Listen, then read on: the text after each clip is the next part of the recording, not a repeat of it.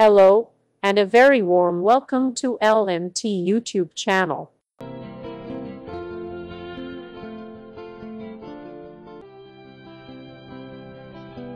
Prince Harry and Meghan, Duchess of Sussex, took that New Year, New Me saying to heart. The Sussexes were sick and tired of the bullying, racism, and sexism that Meghan had been experiencing at the hands of the British press since she and the prince were first engaged. 2019 was supposed to be one of the best years in the Duchess' life. Meghan and Prince Harry celebrated 1 year of marriage, and they welcomed their adorable son, Archie Harrison. Sadly, the constant bullying from the public and press, as well as the prince's fallout with his older brother, Prince William, made things extremely challenging. Now, the Duke and Duchess have made a drastic decision, changing their lives and the structure of the royal family forever. Meghan Markle and Prince Harry are done being confined to royal life. From the Sussexes' own candid admissions to the late Princess Diana's shocking revelations, life as a member of the British royal family is no fairy tale. It's also straining when the UK press and public refuse to allow you the space to be a human being.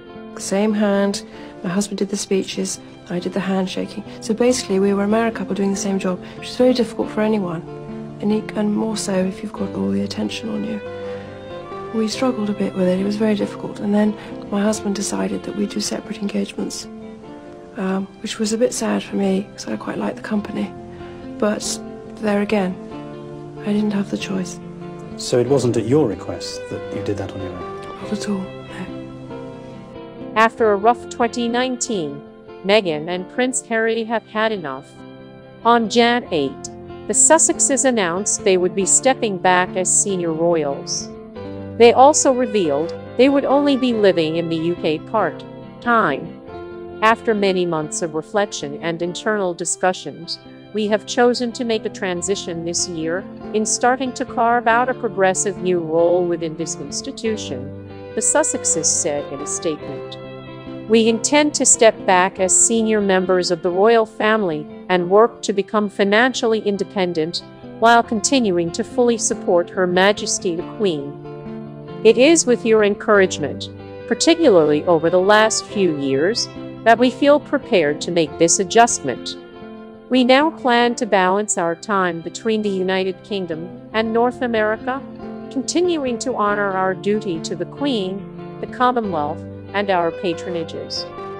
This is how Meghan Markle and Prince Harry will make money. Breaking away from the royal family will allow the Duke and Duchess to make their own money. We doubt there will be any tell-all books or interviews. However, the duo has recently trademarked Sussex Royal, which will elevate their brand in new ways. We can certainly see books, speaking engagements, Netflix series, and other things on the horizon. Meghan has reportedly already signed a voiceover deal with Disney. Though this deal is in exchange for a contribution to Elephants Without Borders, other deals like this could line the Sussexes' pockets. Canada might pay for Prince Harry and Meghan Markle's security bill.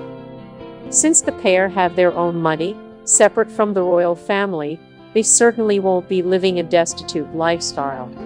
However, the major drain on their finances is their extensive security team. We would imagine that the UK taxpayers would continue to pay for the Sussexes' security when they are in the UK, but not for the other part of the year. Since Meghan and Prince Harry will be spending a good chunk of time in North America, aka Canada, it looks like the country might be preparing to pay for the Sussexes' security detail. Their security is one of the major issues that the Sussexes will have to contend with as modern and free royals. No, we haven't spent any time thinking about this issue, Bill Murneau, Canada's finance minister, told CBC reporters. We obviously are always looking to make sure, as a member of the Commonwealth, we play a role. We have not had any discussions on that subject at this time. We are sure the Sussexes will figure everything out in time. We obviously are always looking to make sure that as a member of the Commonwealth that we play a role. We have not had any discussions on that subject at this time. You estimated at all what it could cost to provide security if they do indeed come to Canada? No, we haven't spent any time thinking about this issue. In other news, Meghan Markle has been spotted for the first time since Megxit, visiting a women's shelter after boarding a seaplane in Canada. The beaming Duchess of Sussex posed for a photo in North America after she and Prince Harry dropped a bombshell announcement they were quitting as royals. The charity visit only emerged after Charity Downtown East Side Women's Centre shared a photo of the Duchess, writing on social media, "Look who we had tea with today." The Duchess of Sussex, Meghan Markle, visited us today to discuss issues affecting women in the community. Meghan can be seen wearing a white jumper with black trousers and boots, appearing calm and relaxed as she smiles at the camera. Vancouver's downtown east side is characterized by high levels of violence, homelessness, addiction, and poverty. The visit came as Prince Harry was locked in crisis talks with the Queen, Prince Charles and Prince William, with Her Majesty accepting the couple's decision to quit. Meghan was not involved in the summit at Sandringham, having flown back to North America last week, after returning to Britain for just 3 days. She had been expected to phone in for the crunch talks, but the palace later confirmed it wasn't necessary for her to join. And the Duchess was last night spotted, dressed in a large parka coat, as she boarded a seaplane from Vancouver Island to Vancouver. There was no sign of 9-month-old son Archie, who is believed to be with a nanny. She was escorted to the plane by a bodyguard. An airport source said she didn't have to sit and wait with other passengers inside the terminal. The former actress had previously been reportedly spotted driving around Vancouver Island, now preparing to greet Harry back in Canada later this week.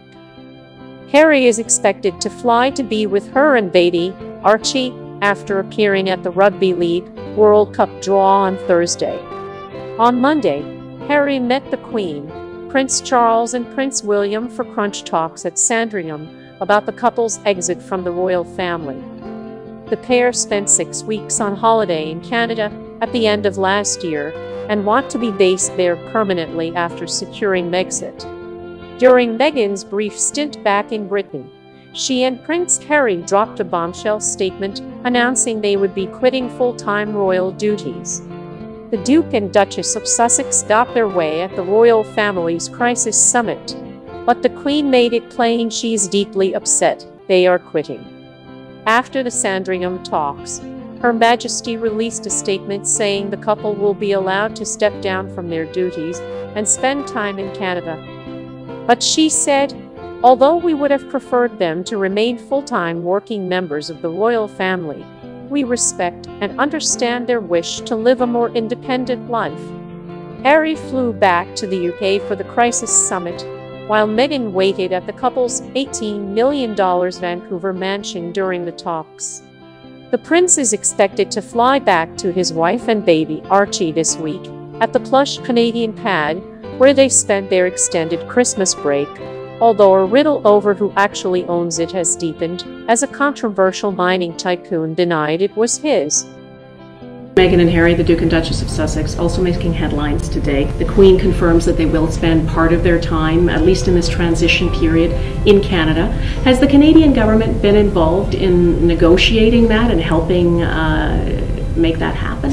We haven't up until this point, not in any real way, but there will be many discussions to come on how that works that will go about between officials at different levels. So because they are royals, your government would play some role, right, in them coming if they come here? Indeed. Yeah. But there's still a lot of decisions to be taken by the royal family, by the Sussexes themselves as to what level of engagement they choose to have, and these are things that we are obviously supportive of their reflections, but have responsibilities in that as well.